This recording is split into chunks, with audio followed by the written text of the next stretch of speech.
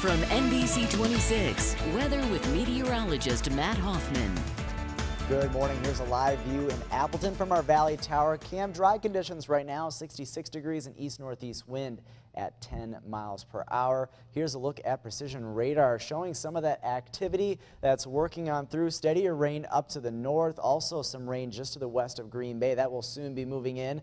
So have that umbrella on standby if you're going to be heading out pretty soon. It's moving through Seymour and Freedom, and then just on the north side of town in Appleton. As far as up to the north goes, we still have some steadier rain through Anago, Menominee, and then off to the east as well towards Menominee in Michigan and also Marinette. And then we also have a few showers off towards Door County. Now, temperatures are sitting generally in the 60s throughout most locations.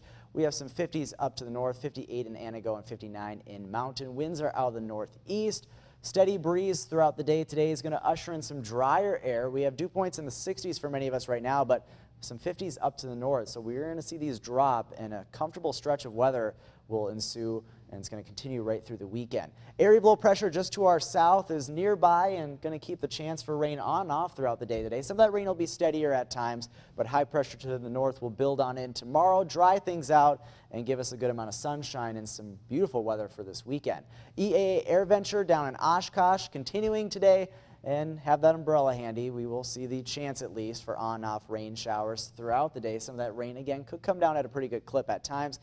Looks like it could dry out for a time this evening, late this afternoon into this evening, but then still we'll keep the chance for some lingering showers even for tonight. So steadier rain on and off throughout the day today.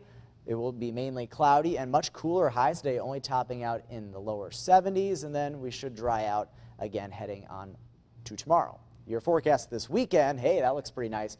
Highs will be topping out in the lower 80s. Your forecast today up 74, mostly cloudy with periods of rain. Then for tonight, down to 59 with some lingering showers possible. And then as far as your forecast goes beyond today, it does dry out. Next chance at rain and storms next Tuesday as things heat up once again. Good timing though on the rain though. I mean, we haven't really had a stretch where we've really needed it so far, I feel like. So no, yeah, as far as the drought status goes, we are perfectly okay in that category. Some great news. Yeah. All right, thanks, Matt.